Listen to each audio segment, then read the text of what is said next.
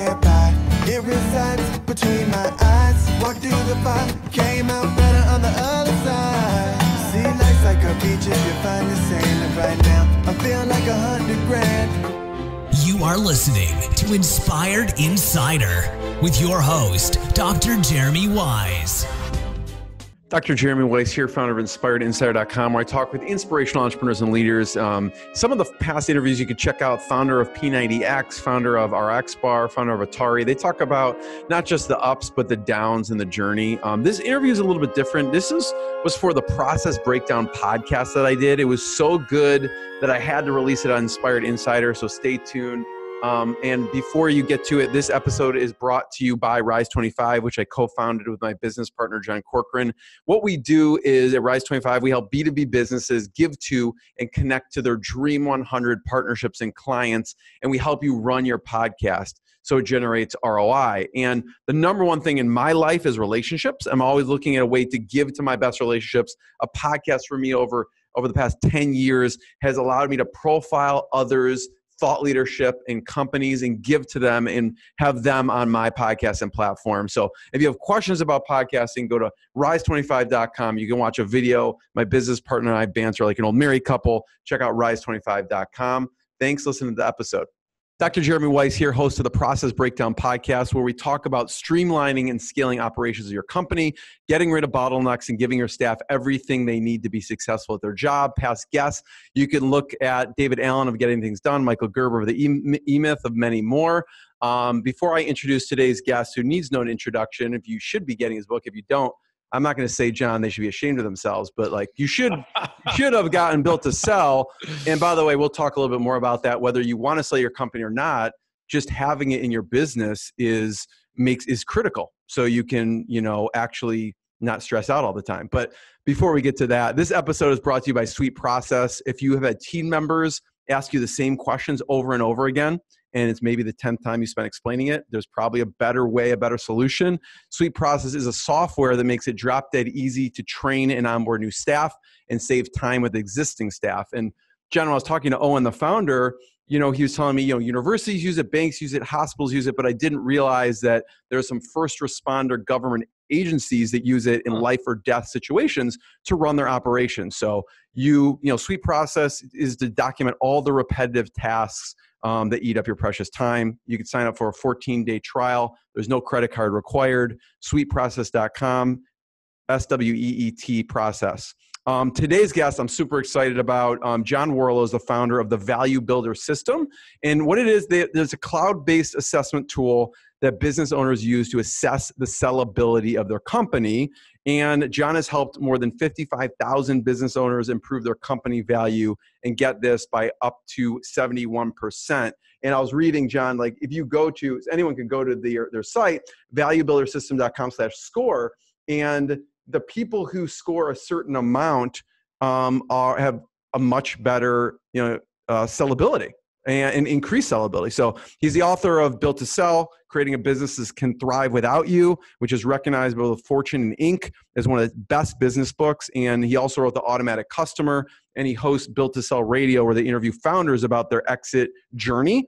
And before founding ValueBuilderSystem, John started and exited 4 companies. So John, thanks for joining me. Jeremy, it's a pleasure. I want to start. There's so many good stories, and I meant that. Everyone should. I don't care if someone says I'm not going to sell my company ever. I don't know anyone who really says that, actually, because sometimes they start with I just want to sell my company, and they haven't started the company yet. But anyone. It's funny, Jeremy. I just did a webinar. Yeah. And I was looking at the comments. In the beginning, I surveyed people. I said, "Hey, are you a business owner looking to build value, or do you want to sell?" Because I'd like to tailor my comments to the two. Yeah. And then in the comments, I guess talking too much about selling your company, because the guy said, "I'm leaving. You're talking too much about selling. I'm leaving the webinar." And I thought, man, that guy's sensitive. But it's funny. People get very sensitive about the topic of selling their company. It's like this taboo topic. I remember I was doing one interview with a guy who started off, I was doing a podcast with him. He started off and he said, "Oh, you're the douchebag who wrote BuiltToSell." I was like, what? And that was the opening line. And it was this whole idea that— Does he need like a lesson on bond and rapport or something? Yeah, like exactly. You don't open with that. He's got to get the Jeremy lesson on building rapport. No, but his whole thing was like, you're propagating this idea that people should build to flip and real companies are built to last. And I just couldn't disagree more. My whole thing is build a company so that you could sell if you ever want to. And you don't have to sell, but man, you should build it like an asset as opposed to a job. Totally, because anyone who's putting the systems in place to sell their company means someone could take over and it starts to remove you. So you could, even if you're going to work on higher, I'm preaching the choir, work on higher level things, well, then you can go and do that, and you talk about that in BuiltToSell. If anyone listens to, everyone should listen to it. But here's the thing, John, you could tell someone who you wrote it and you were in the trenches, because I viscerally feel pain throughout the book when you're going through different scenarios. And one of them is the scenario of the team and going to the team and saying, because there's a guilt there. When you go to the team and you tell them they've helped me build this and now I'm going to sell, I'm going to cash out.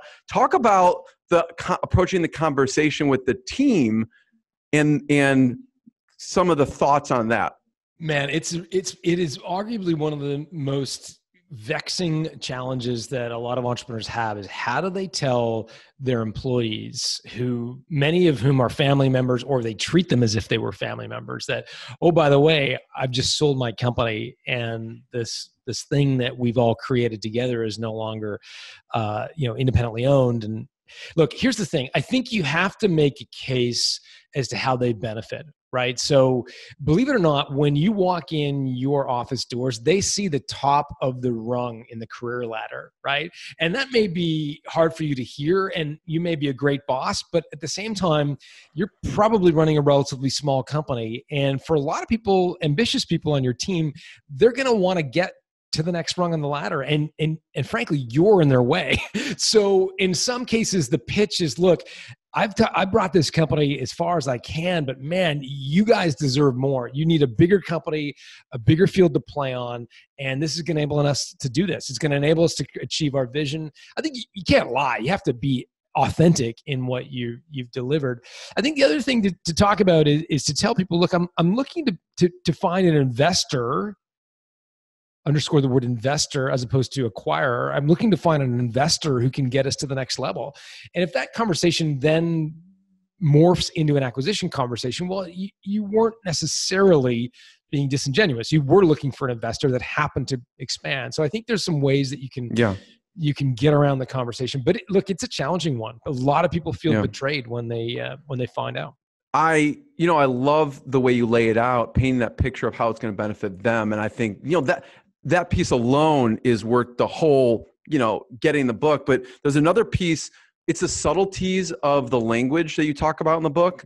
And one is client versus customer. And that alone, I think, is like it sounds simple, but it's almost groundbreaking. And talk about that. Yeah, that's a bit of a different idea in the sense that service companies in particular, and BuiltToSell is really about how do you take a service company and make it into a sellable asset. And service companies are usually, David Ogilvy said, like the assets go up and down the elevator every night. There's no assets, there's no underlying trucks or infrastructure that you could sell. And so a lot of service company people think they don't really have much to sell.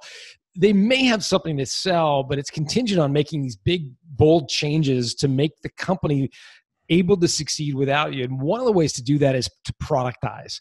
And productizing is to make what you have today, even though it's a service, sound like it's a product, right? So in the book, there's a marketing services company that does everything under the sun, and he morphs the company into the 5-step logo design process, right? And so it's a process, and it's got 5 steps, and it's all done always. So it feels very tangible.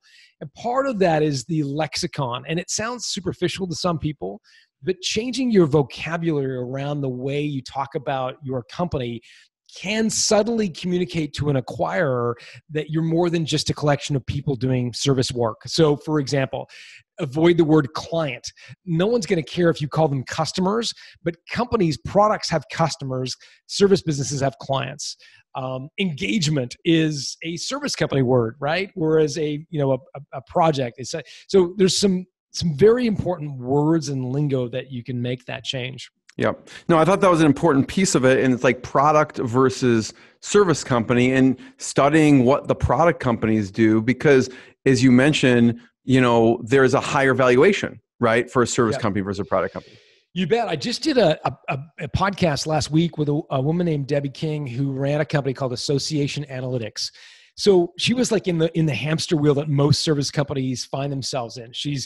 She does analytics for membership organizations, and she focuses on big projects. She would personally have to get involved in each. She built it to 20 employees, yet she was personally involved in every project because every project was different. It was a mess. She goes to an M&A guy and says, look, I want out. I'm dying. I'm tired. I want out. And the M&A guy looks across the table and says, Debbie, like there's nothing that I can sell here. I mean, it's worthless. And Debbie's hearing this for the first time and her jaw drops, right? She's got 20 employees. She thinks she's sitting on a gold mine. And the guy goes, no, you got nothing. And I can't sell it. And so once she picks herself up from the mat, she goes and productizes her service. Instead of doing projects, she does a analytical dashboard. She creates a dashboard because she finds that a lot of these membership organizations have the same questions. And she puts it up in the cloud and she says, look, you subscribe to this dashboard, you upload your membership data, and you can do all these queries: who's likely to attrite, who's likely to buy more, who's likely to sponsor, et cetera. You can do all those queries on your own, and it becomes a product. She morphs the entire business and ultimately sells for more than 7 times EBITDA. Wow. A very healthy product type multiple. But yeah, it's all about moving from a service company into more of a productized business. Yeah.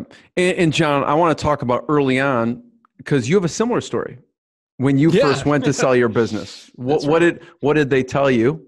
What happened at that point? Yeah, it's a very similar story. We were doing custom market research. I mean, Debbie and I could be interchangeable. We were doing custom market research, big clients, big projects, but very unscalable, right? I was personally involved in doing a lot of the work. I built it up. I think we were at $5 or $6 million in annual revenue. We had clients like Microsoft and Bank of America and American Express, all these like blue chip clients. And so I go to this M&A guy. I'm like, I want to move to California. I'm done with this business. What do you think it's worth? And the guy looks at me and says, not much. Wow. You know what I mean? Like, that's shocking though. Devastating. Oh yeah. I mean, it's like telling your child, the mom, the kid's ugly, and it's brutal. But we made some big changes after that. I looked at, well, what are the companies getting better valuations? And it turned out that the subscription-based research companies, the likes of Gartner and Reuters and Thomson Reuters and Bloomberg, were getting much better multiples because they'd morphed into a subscription service. And that's what inspired the change. And ultimately that company was acquired by one of the big subscription services that ultimately now is called Gartner Group, which based in the Northeast. What were some, maybe 1 or 2 changes that you made initially that were really impactful that okay, I need to shift? Yeah, the big one, and I think the most important one, and Debbie, by the way, did this as well at Association Analytics, is to niche down. Here's the problem. When you're a service company, you have the luxury of morphing yourself for whoever you're in front of that day. You want it in red, no problem. You want it in green, you want it extra large, you can do all of the changes you want because you're listening to customers' objections, and you can morph yourself because you're providing a service which is unique at every time. If you're going to create a productized service, it's incumbent on you to niche way further down than you're naturally inclined to do. And so, because when you niche down, you can get to a point where a set of customers have a homogeneous need. And when you have a homogeneous need, you can then create a product to address that. If you're too squishy and too wide in terms of your product is essentially going to be nothing to nobody because it's just going to be too insignificant to anybody. At Association Analytics, what Debbie did was she looked at her customers and said she had small associations, big, medium size. She realized the ones who would use this dashboard would have a consistent need for running these analytics were large enough that they would not on their own be able to manage the customers in their head, right? Like if you've got 200 customers in a membership organization, you could pretty much manage them in your head, right? Or with a spreadsheet. She knew that once you reached 5,000 customers, it was way beyond anyone's ability to kind of remember people. So you needed analytics. And so her product was focused on membership organizations with at least 5,000 members. Guess what? That's a tiny subsegment of associations, but it enabled her to build a really compelling product. In our case, what we decided was we did research for Fortune 500 companies that wanted to reach the SMB market. So by definition, our target was Fortune 500 companies, of which there are 500, and then a subset of those which had a business-to-business offering, which is about 200 companies. So our entire addressable market in that company was 200 companies. Now, did that scare you at all when you saw that? Yeah, in the sense that we charged a lot for our subscriptions. We charged from sort of $40,000 to $200,000. So it wasn't like we knew that for each subscriber, we could capture lots of revenue. But yeah, it meant that with the finite universe, you thought about prospects as not if they're going to buy, but when they're going to buy, right? So you knew the 200 companies you were going after. So it's like, okay, over the next 10 years, we want to go after those 200 customers. It was not like, oh, well, American Express said no, that's too bad. I guess they're not a prospect. It's like, well, no, American Express said no today. So what are we going to do tomorrow to re-engage them? Because the addressable market was so small.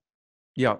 You talk about this niching down, and there's an exercise you have for a way to look at your business. I thought that was super valuable if you could share that, because someone may have like a bunch of different customers. They're not sure who to zero in on. And you're saying right now, the most valuable thing you could do, figure out who that ideal person is. And you have an exercise around, how do you score things and how do you look at it? Yeah, we take all of our customers that go through Value Builder, this exercise called the Scalability Trifecta, which is really designed to figure out which of your services today have the potential to become productized. And so what you do is you write down a whole list of your products and services on a piece of paper, and you score them on 3 criteria. Number 1 is how teachable they are to employees. Talk about building process. This is right in the sweet spot of process building. Number 1, how teachable they are to employees. Number 2, how valuable they are to customers. The opposite of valuable is commoditized. Number 3, how repeatable they are. So what kind of repeatable, and I don't mean repeatable delivery process, I mean what kind of repurchase cadence they have. In other words, the opposite of repeatable is like a wedding ring business, right? You buy them once, or a funeral casket, whatever. What you want is something that is teachable to employees, unique coming from you, i.e. your differentiator, it's valuable. Number 3, it has a repeatable buying cadence, meaning customers need it on a regular basis. And you literally score all your services on these 3 criteria. Now, what you're going to find, if you're anything like most of our customers who go through this exercise, is that what's teachable competes with or is opposite to what is valuable, right? Those 2 things are opposite. Your most teachable things are also going to be the least valuable in the eyes of your customers. The most valuable is like your time, which is the least teachable, right? And so those 2 things compete naturally. When that happens, and I think it will in almost every case, when it happens, what you're going to do is identify something that's teachable as your starting base. That becomes your foundation, and find a way to add something to it to make it unique. So you're going to start with what's teachable and then find something that takes it from a commoditized service into a differentiated one. I'll give you an example. So the HVAC space is a very interesting business. Lots of small businesses doing heating and air conditioning, right? Well, in that space, you've got the concierge service where every 3 months you show up and you change the customer's furnace filter, right? And you charge $20 a month, and this gives you kind of proprietary access. We subscribe for that. Yeah, we subscribe for that. Yeah. Do you? Okay. Yeah, exactly. You got it in Chicago. We got it in Toronto. They come every couple months. Exactly. Yeah. But here's the problem. While it's teachable to teach like some kid out of school how to do the furnace filter, it's also not very valuable. In a market like Chicago, where you are, Jeremy, you've got dozens of HVAC companies offering the same thing. So how do you make it unique? Well, what you could do is you could think about what is the subset of customers that I want to serve, and what do they specifically need, and what could I do? So for example, I happen to have a son who suffers from asthma. So for us, if an HVAC company came in addition to changing the furnace filters, came in with an air quality measure, that's been endorsed by the American Lung Association that says, hey, we've done the levels of dust and pollutants in the air. And just to give you peace of mind, this quarter, you're scoring in the green in all 5 of these categories. Boom. That's a differentiated HVAC service, still a concierge service, still the basic, but how many multiples of a traditional would I pay for that as a father of someone who has asthma, right? Many multiples. And so that's a way that's a silly example, but you could differentiate a service by adding something to it. Yeah. So do the exercise. It's called Scalability Finder. But when you find what's teachable and valuable competing with each other, start with teachable, then add something unique, something fresh, something different. Yeah, no, I love that. And do you get, I'm wondering how you shift a business owner's mindset, like Debbie, who's like, the most valuable thing is me going in and doing it, shifting it to, well, how do I make this was that a hard process for her to go through in her mind to go, okay, I need to create a software out of what's in my head? It seems like you get pushback on that a little bit, because like, how can, it's also maybe an ego thing. Like no one else could do what I do. And how do I productize it or quantify it? How do you get them over that mindset shift that no, we can actually you have a software yourself, right? Yeah. You created over decades, right? And your knowledge is going into software, but I don't know, talk about how do you get people over that mindset shift? Like, okay, you're special, but maybe not that special. We can make it into something that's repeatable. Yeah.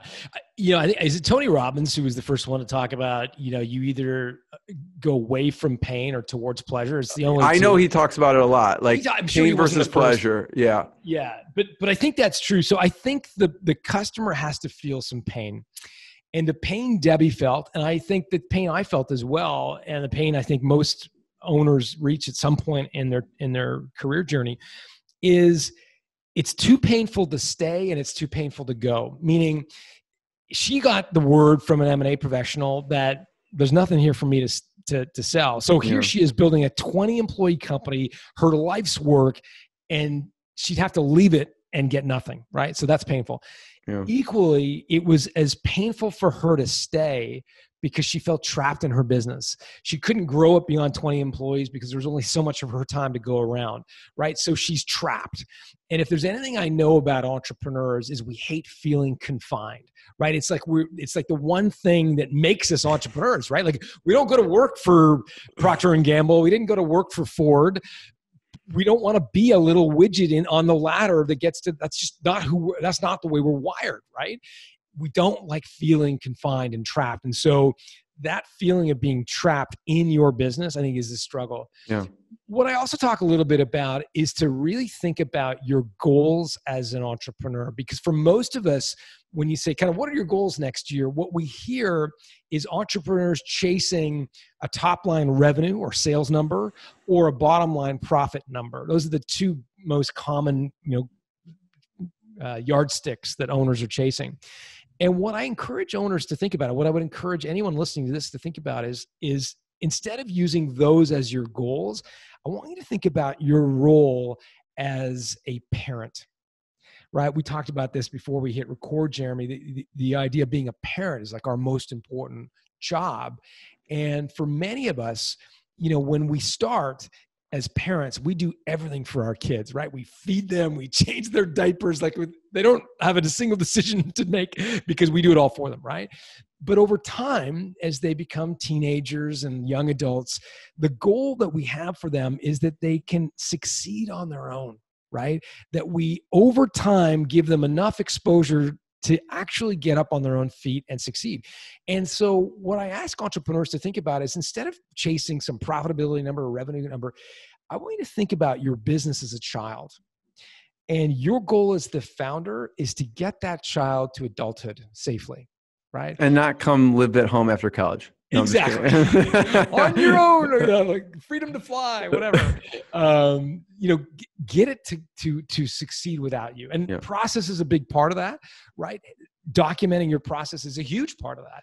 But there's more to it, but that's a huge part of creating something that can succeed without you. Yeah. Yeah. It's the metric, you're saying the metric isn't necessarily top line or bottom line, but it's a freedom. It's like a freedom piece to be able to step away from the day-to-day.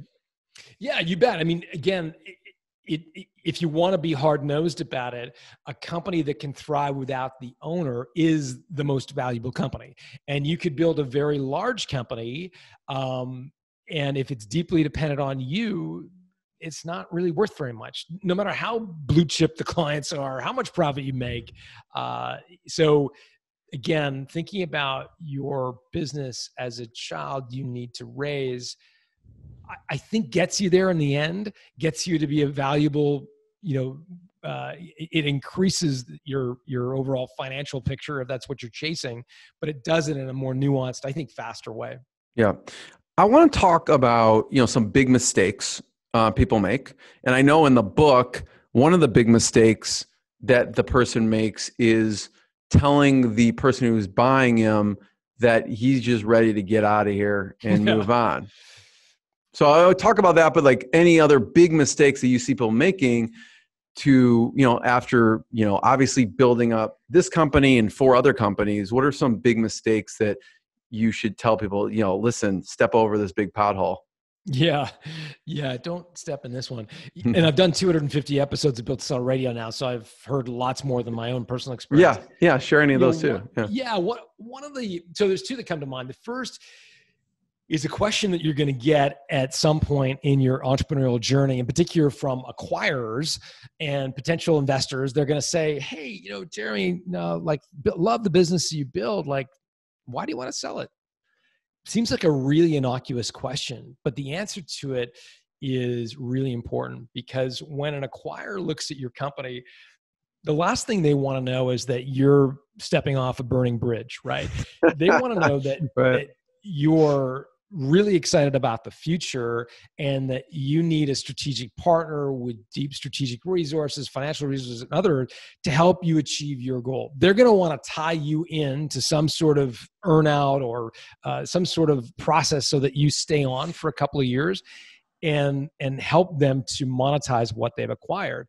And the last thing you want to do is say stuff like, oh, I'm just tired. I'm kind of done, or I've got another idea I'm really excited about, both of which by the way, might be true, but that's not what the acquirer wants to hear. They want to know. So, I mean, the coaching I would give you is, and again, it depends a little bit on the age of the entrepreneur. I think if you're 65, then for sure you can say, look, I'm getting to the age where I need to think about sort of my retirement and my own personal balance sheet. So while I've got lots of excitement about the future, I also want to kind of clean up my own personal balance sheet and make sure I'm not too exposed. So, I'd be interested in selling part of, or, whatever. So that's how, if I was 65, if I was 35, I'd want to say more like, we've got a huge vision. We want to be the next Google, the next Tesla, the next Apple, whatever. But really, to achieve that, we need a partner. We need someone who's got deep strategic resources, and so that's what we're looking for. Yeah, that's going to communicate that you're willing to stick around and that you've got a big vision. There's an excitement there. Yeah, like there's excitement for the future in both respects. Not like I'm just tired of 15 years of this. I'm out. Shitty customers asking me for stuff all the time. No, but it may be true, but it's not the right answer. Thanks for sharing that, because I think it was a big mistake that people have to listen to the book or read the book, BuiltToSell, to hear how you walk through it in the book. The other part is sometimes people have to hear sales gone wrong, John, or horror stories to really have it hit home. I'm wondering, after the fact, like during the due diligence process or after, what were some stories that you remember from either, people you've interviewed or other, because I know you also have a lot of advisors as well, which I'd like to have you talk about the advisor portion, but some horror stories when people enter into this process.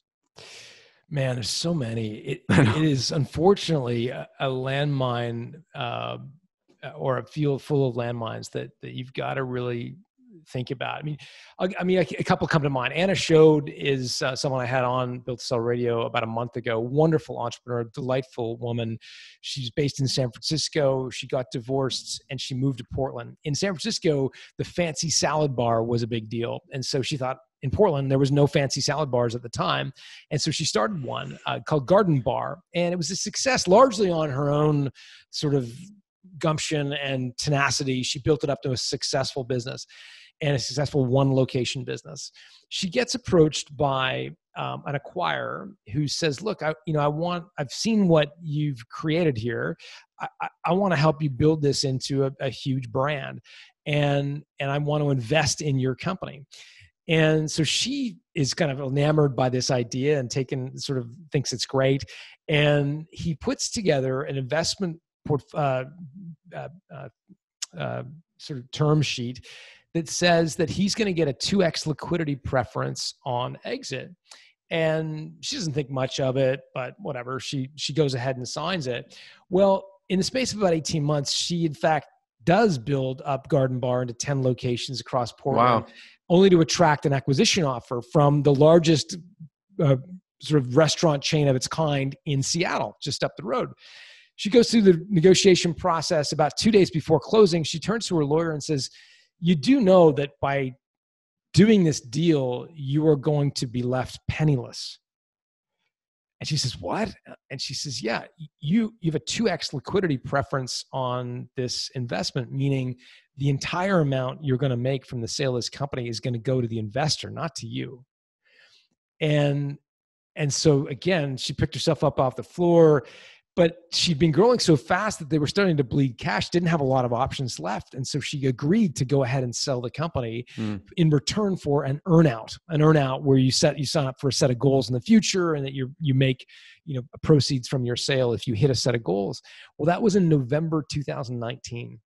And everybody knows what happened to restaurants in February 2020, 3 months later. They all got shut down, right? Because COVID hit. Right. And she was left with nothing from building one of the fastest growing chains in Portland. I mean, it's just a cautionary tale that a liquidity preference, a 2x liquidity or any sort of liquidity preference that investors would ask for are dangerous, and they can end up washing you out of any sort of equity. That's one example. It's a very kind of a technical example.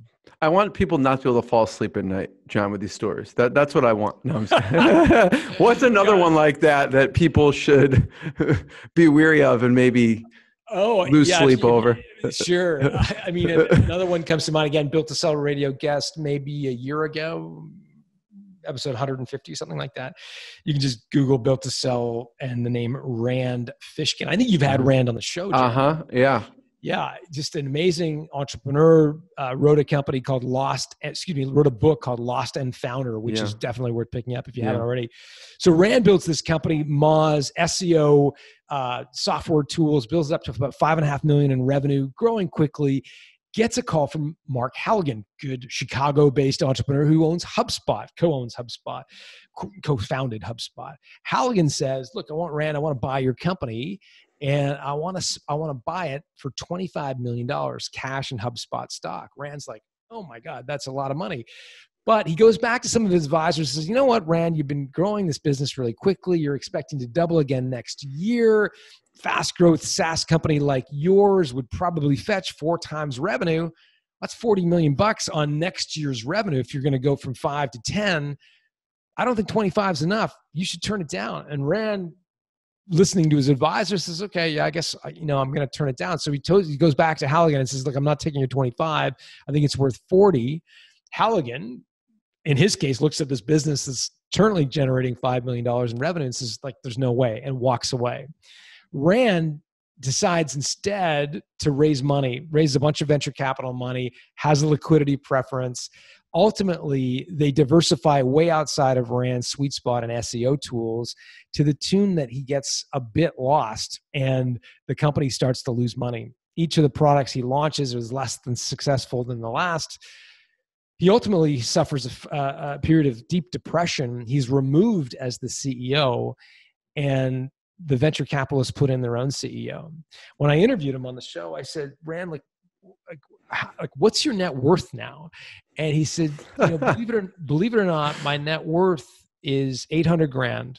I have some shares in Moz, but because of the venture capitalist liquidity preference, I'm not sure they're worth anything.